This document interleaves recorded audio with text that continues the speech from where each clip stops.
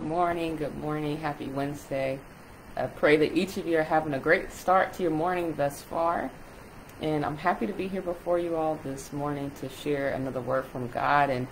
And hope you got to join Bible study last night. If you didn't check it out, it was truly a word from God and a word that blessed me, even as I shared it with you all. But for those who are on, let me know that you're on this morning.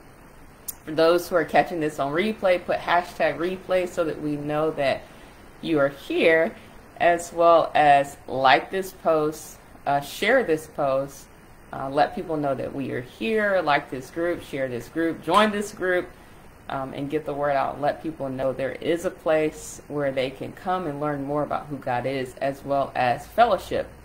And I'll have an announcement about fellowship in a few. Because we are going to have, for those who've been with me for some time, know that we have typically every quarter, so every 3 months, we have some type of outing or some type of get up. And I'm trying to plan something for this month for those who are local in the North Carolina area. But stay tuned and I'll have some more detail around that. But what I want to talk about this morning is talk about our gifts and what are you doing with the gifts that God gave you. So that's the question for this morning. I want you to think about it and internalize it to say, what am I doing with the gifts God gave me? Because whether or not you realize that God has given you gifts. And we're going to do, I'm not going to go through all the gifts, but I do want to at least point you to where they are. And there's a lot of different gifts in the Bible. So know that even the scriptures I point you to, there may be others. But I want to point you to the main ones as to where your gifts are. So if you're someone that is watching this and you're like, you know what, Melinda, I don't think I have many gifts. Well, for one, if you're here, if you're alive, if you're someone, even you hold leadership positions at your job, if people are always coming to you to say, hey, you're always so encouraging, you're always so uplifting, those are gifts. Those are gifts that God has given you. Hey, Keitha, good morning.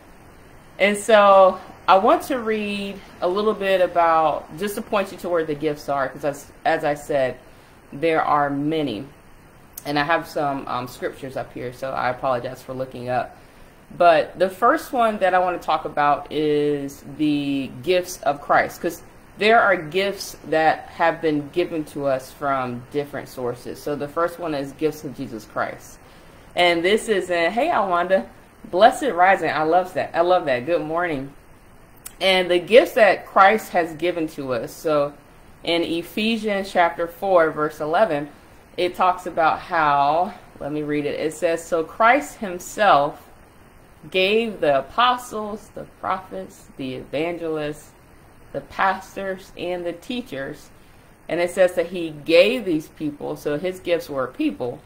He gave them to equip his people for the works of service so that the body of Christ may be built up. So Christ gave these gifts for us, the body of Christ, to be built up. It says, until we all reach unity in faith and in the knowledge of the Son of God and become mature, attaining to the whole measure of the fullness of Christ. So it basically gave us these gifts to equip us, to help us to mature until the coming of Christ, or the second coming of Christ. So that's the first one. And we actually did a teaching on spiritual gifts in this Bible study group. So if you're someone that is listening to this, you want to go deeper, you want to go learn more, then you can search for it in the group, as well as I'll try to put the link in here. But those are just one set of gifts, gifts from Christ himself. The other set of gifts are gifts from the Holy Spirit. And so the gifts from the Holy Spirit can be found in 1 Corinthians chapter 12 and verses, I think it's verse 8 through 11. And so it says, to one there is given through the Spirit a message of wisdom, or some will say a word of wisdom, to another message of knowledge. It says by means of the same Spirit. And it says to another faith by the same Spirit, to another gifts of healing by that one Spirit, to another miraculous powers, to another prophecy, to another distinguishing between spirits, to another speaking in different kinds of tongues, and to still another, the interpretation of tongues. And so these are the 9 gifts of the Spirit that that we may have. It says all these are the work of one and the same Spirit. He distributes them to each one just as he determines. So letting us know there that, one, all of these gifts are by the same Spirit. It's given to us by the same Spirit, Holy Spirit. But then it also lets us know that he distributes them, each one, just as he determines. So meaning, like Keitha and I, we may have the same exact job. We don't. Keitha, she's an excellent teacher, well, in the school. But say Keitha and I had the same exact job. We may do the same exact thing, but God may have given us different gifts. And even if he's given us different gifts, those gifts may even come about in different ways. And so understanding, though, that all those gifts are from the same Spirit. Okay, so those are another set of gifts. And then I want to read one more. When you look at Romans chapter 12, this is Paul who's teaching. And then Paul says, we have different gifts. Oh, this is Romans 12, verses 6 through 8. He says, we have different gifts according to the grace given to each of us. And I want you to hold on to that thought about the grace given to each of us, and I'll come back to it. It says, if your gift is prophesying, then prophesy in accordance with your faith. Sorry. If it is serving, then serve. If it is teaching, then teach.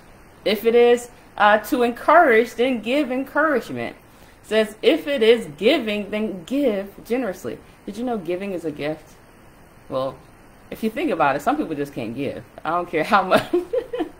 There's some folks, they need that gift because they just struggle to give. But yeah, giving is a gift. And then it says, if it is to lead, do it diligently. If it is to show mercy, do it cheerfully. And so that's one of the things I love even here, where it talks about different gifts and things that we don't even know that are gifts that God has given us, where he may have given you a gift to teach. He may have given you a gift to encourage, or a gift to lead. I have a lot of stories about that one, y'all. I'll tell you, I didn't even know until probably a few years ago that leading was a gift, because I just didn't know. And when I thought about it, someone was asking me, they said, well, how do you see the evidence of the gifts that God has given you in your personal life? Because that's one of the things too. God gives us these gifts, and sometimes we think about the gifts only in a church or religious setting. But in reality, God gave us those gifts even for our everyday life.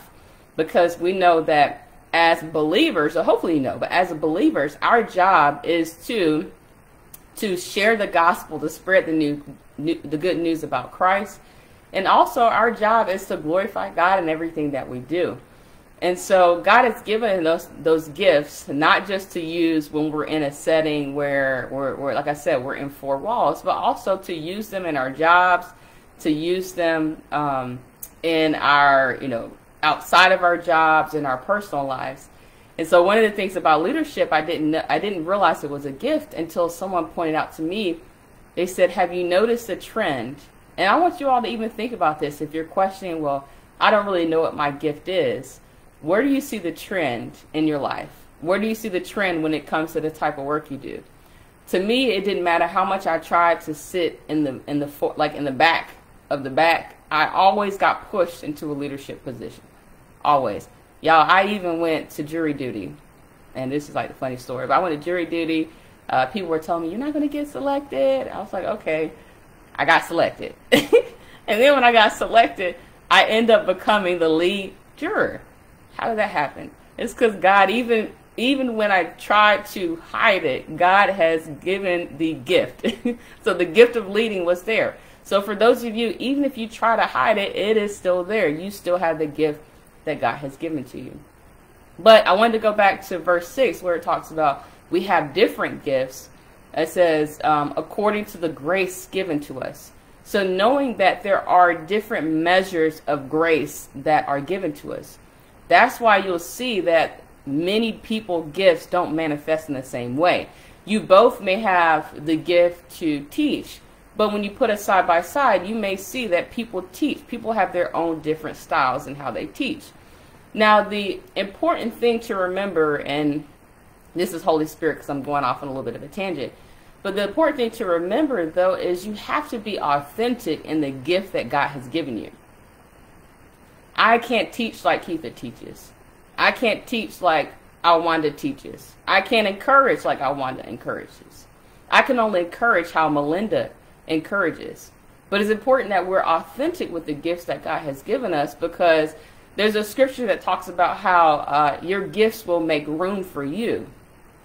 It doesn't say your imitated gifts of trying to be somebody else will make room for you, but it's basically saying that there is space and there is opportunity and there is someone who's waiting to hear your voice in your style and how you are. I don't care if God asks you to do something that you see everybody named Mama doing. I don't care. I don't care if he told you to start a t-shirt business and you're like, you know what, Lord, I see 1,000 different t-shirt businesses out here. God, there's no room for me. As the scripture says, your gifts will make room for you. And God is telling you to do it for a reason, because what you have, what he's put inside of you, is missing. There is nothing like it in the world. There's not another you. There will never be another you. There's no one. I don't care how much similarity you see in the background between you and another person. That person isn't you. That person hasn't had the same experiences as you. So know that we have to be authentic in the gift that God has given us. That's my 2 cents. And then so it's funny. Keitha said, I'm impacting the kids, you in technology. Girl, sometimes I feel like, I'm working with the kids in technology, but it's all good. I do love my coworkers. I love them dearly. And so as we talk about this even more, I want to get to another scripture that I have here. And so the scripture that I have here speaks to Romans chapter 11, verse 29. Because I'm going to get back to the question that I asked at the beginning. Hopefully, you've held on to that question. You probably forgot it already. But hopefully you've held on to that question that I gave you at the beginning. But we'll get to that.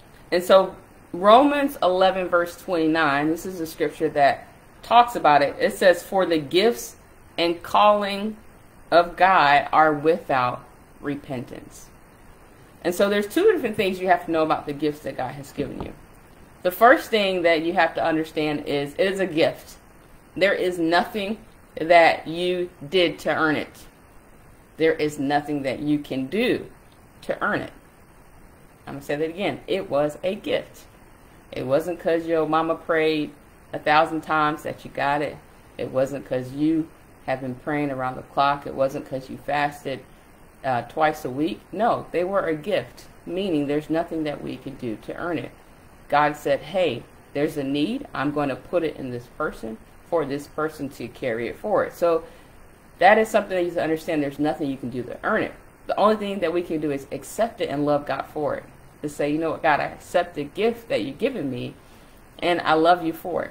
All we can do. The second thing is there's nothing that we can do to lose the gifts that God has given us. It's telling us here in this scripture, it says your gift and your calling are without repentance, meaning there is nothing that you can do to lose the gift. However, you can choose to not use the gift in the way that God intended for it to be used. You can choose that. God has given you a gift. It's up to you. It's up to you what you do with it. You could choose to never use it. You could choose to use it in the wrong way. As we know, the devil is one who perverts things. How he can take something that God intended for good and make it bad. So you can use it to do works of the world. But know that God has given you a gift for a purpose.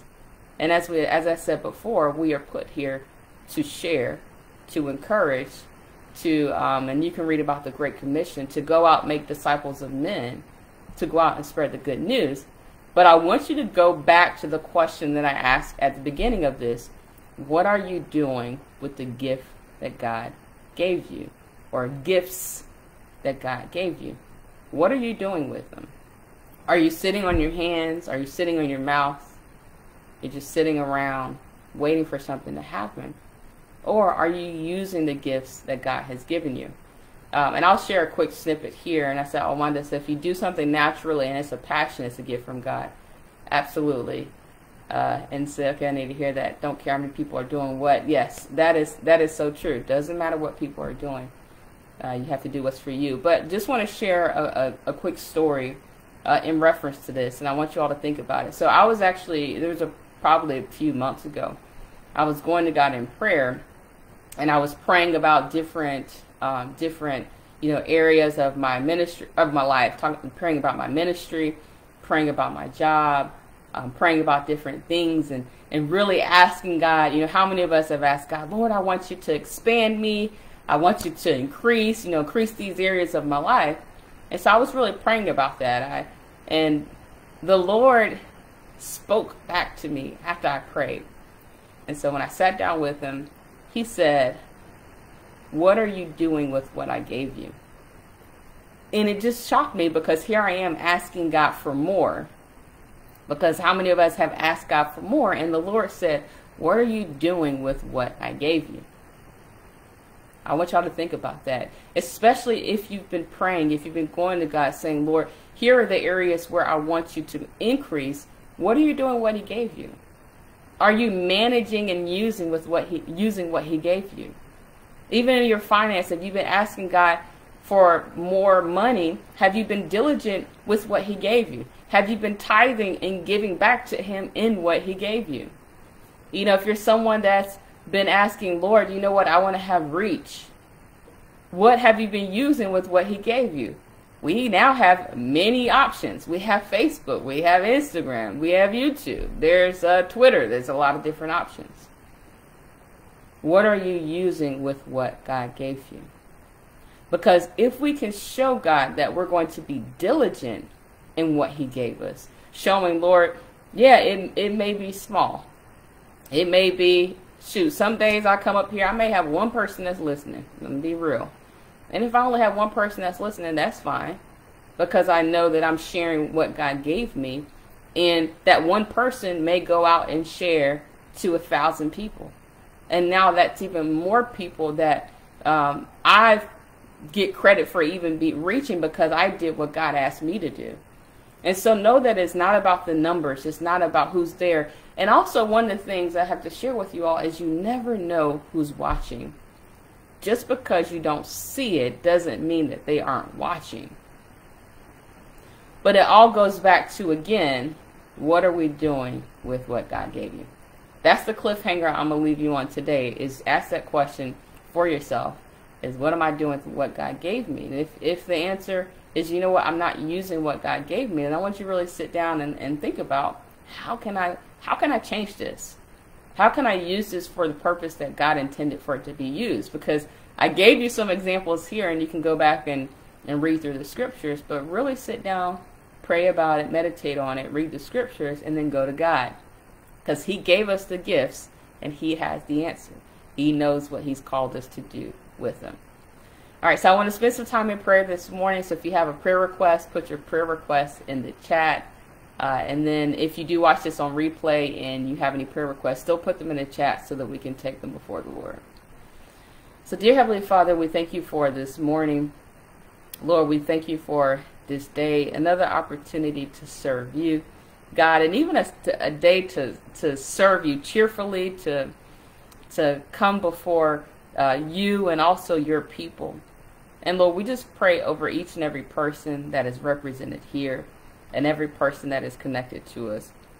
Lord, I just first ask that you cleanse us of any unrighteousness that is inside of us, God, that you purify our hearts. And Lord, even the iniquities that we have, we pray that you take that iniquity from us. Lord, we want to be a true reflection of you, even as people go out, as we go out into our communities, into our jobs, Lord, and even in how we use the different gifts that you have given us, God. We want to use them for the purpose that you intended for them to be used. So, Lord, I just ask for every person that's here, for those who may not know the gifts that you've given them, God, I pray that you show them what their gifts are. that as they seek you, Lord, that you reveal to them. And we know that you are a God that will reveal. If we ask, and your word talks about asking, and we shall receive. And so, Lord, I just pray that the gifts will be revealed to them, that they'll be showed exactly the calling and the purpose that you have for their lives. And Lord, I pray for even those who are aware of the gifts, but maybe they haven't been using it the right way, or don't quite know how to use it. Lord, we know that you are one who will be glorified through everything that we do. But God, I pray that even now, as they're going out and using the gifts, God, that they'll be shown the true purpose and the true way that the gifts are supposed to be used. That they'll be directed back to you. And so, God, we thank you for that in this day. We also pray for those who have been praying for increase. God, whether it be around their finances, Lord, around their reach on social media, God, around their reach within the community, or even with the kids that they're teaching, Lord, we just pray, Lord, first we pray for the body of Christ. We pray for those who have been called, those who are in leadership positions, God, those who are consistently pouring out themselves into others. Lord, I pray that for those people, God, that everything that pours out would be replenished tenfold, Lord. And also we know that you are the place of rest. You are the place where we can be refilled, God. So I pray that even after the end of the day, after the end of the week, Lord, that they will find their rest in you. And Lord, we thank you for every opportunity you have given us. Lord, we want everything that you have in store for us, Lord, in our lives. And God, I pray that you touch each and every heart here. Give them a freshness. Lord, give them a new hunger, a new fire to seek you, even now. For those who want to go deeper, who want to learn more about you, God, give them a fresh fire. If that's you, I want you to just say out loud, say, Lord, I want a fresh hunger and a fresh thirst for you. I want you to say that out loud if that is you. And so, God, give them, you hear their hearts right now, where they're hungry and they're thirsty after you. They want more of you. So I just pray for a freshness over them. And Lord, I just pray that you continue to do the work in us. Continue to change us, change our hearts, Lord, to transform us, transform our way of thinking, Lord, so that we are a true reflection of you. Touch our families, touch those who are connected to us, even here now amongst us, God, those who need healing, those who need deliverance, Lord. We know that you've already given us the power. You've already given us the authority. Lord, we know that even in the gifts you've given us, everything that you've put inside of us, God, there's nothing that you made that wasn't complete and that wasn't whole. But I just pray, Lord, that we'll be able to let go of the things that no longer suit us. Drop the dead weights. Forgive. Walk in faith. Lord, do all the things that are necessary so that we can get to the whole. We can get basically, Lord, be whole in the way that you created us to be. And I pray these things in Jesus' name. Amen. Amen, amen, amen. Well, I love you all, and I pray that each of you have an amazing night, or amazing day, sorry. Keep me in prayer. I will be travel today I'm headed to New York tonight, and then I'll be in, hey Panda, and I'll be in New York till Saturday. So just keep me in prayer as I travel over the next few days. But outside of that, again, I love you. Walk. I'll say move forward and be confident in the gift that God has given you. That's what I want to share with you as a last thought. So be confident in the gift that God has given you. Know that there's none like you. God has given it to you for a reason. He didn't give it to your sister. He didn't give it to your brother. He gave it to you. So know that God has given it to you for a reason, and walk in confidence, because anything that God has given us, He has equipped us for it. But love you, and I'll talk to you later, and have a great rest of your day. Bye.